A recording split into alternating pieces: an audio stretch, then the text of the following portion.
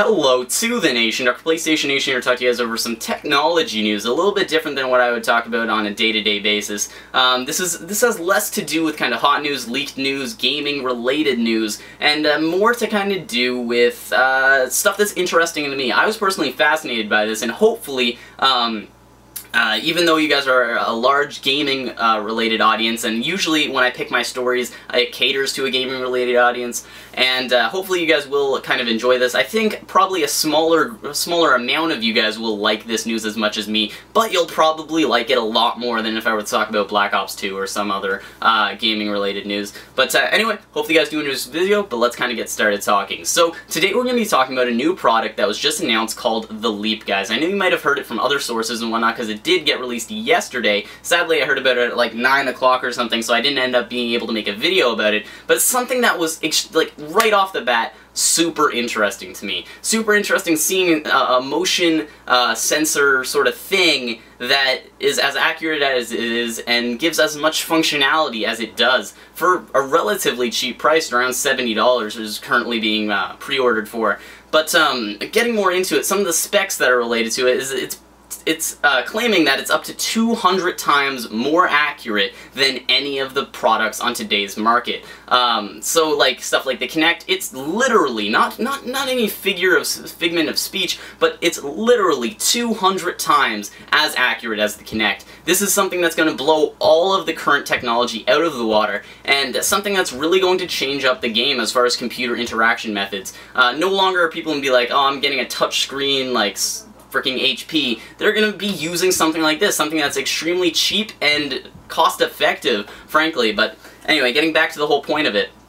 Even though, so it has all these great features, and as far as its interaction, how it's going to be utilized as far as programs are, the main purpose of the entire invention of this product was to be with 3D modeling. So as of recent, as of the past, with anything to do with 3D modeling, you needed to either have like your mouse and keyboard and really have to bear using those, because if you guys have done any 3D modeling, it can get extremely clunky using a mouse to pan a camera or zoom a camera in and out or rotate a camera around an object or something like that. It can get extremely clunky using that, and when you have those, they make specifically designed mouses for 3D modeling with like trackballs and whatnot that you can spin and use that to rotate your camera. And even those, though they are extremely expensive, they're still not something that's a great medium to control a 3D modeling software. But something like this, even though it's $70 cheaper than most 3D modeling mouses out there, and it has like unlimited possibilities as far as what you can do with it.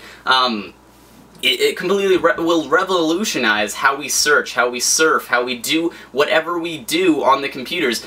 Implementation and stuff like Cinema 4D would change up how we do 3D modeling. Implementation in software from Adobe, like After Effects, who also has 3D cameras and whatnot, 3D objects that you can use to manipulate this with. Stuff like Photoshop. Lots of you guys Photoshop.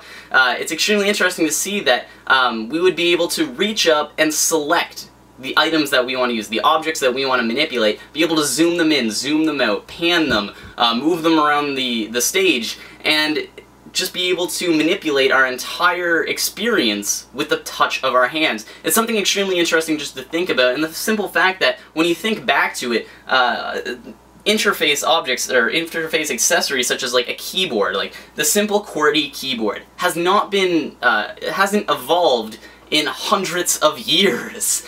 Since before electricity, the QWERTY keyboard is the exact same. The keyboard, the QWERTY keyboard, or the QWERTY layout, was specifically designed to be inefficient. And even though we have come to the age of computers, and the whole idea of computers is to be as efficient as possible, we have yet to change the keyboard layout, which is just further proof that we need to evolve as far as our computer interfaces. And this is extremely interesting to see. It's extremely exciting for someone like me to see. And I know I wasn't speaking the most coherently in this video, but it's extremely interesting. And for lots of you guys out there who really love pointing out that I do love hand gestures, guys, this is going to be something that I'm really going to like. Though I'm not going to pre-order it, I am going to wait until the product actually comes out and see what programs are supported on it at launch, and from there, I will probably buy it if it's supported by stuff like Cinema 4D, Photoshop, and even just for everyday surfing, I would love to just be able to go like this, scroll up and down a page, zoom in, zoom out, different stuff like that. But anyway, hopefully you guys did enjoy this video. Hopefully you guys did learn something new. You guys, you can go check out the link in the description to the 1.5-minute trailer. You guys really can't understand what I'm talking about until you see this thing in action.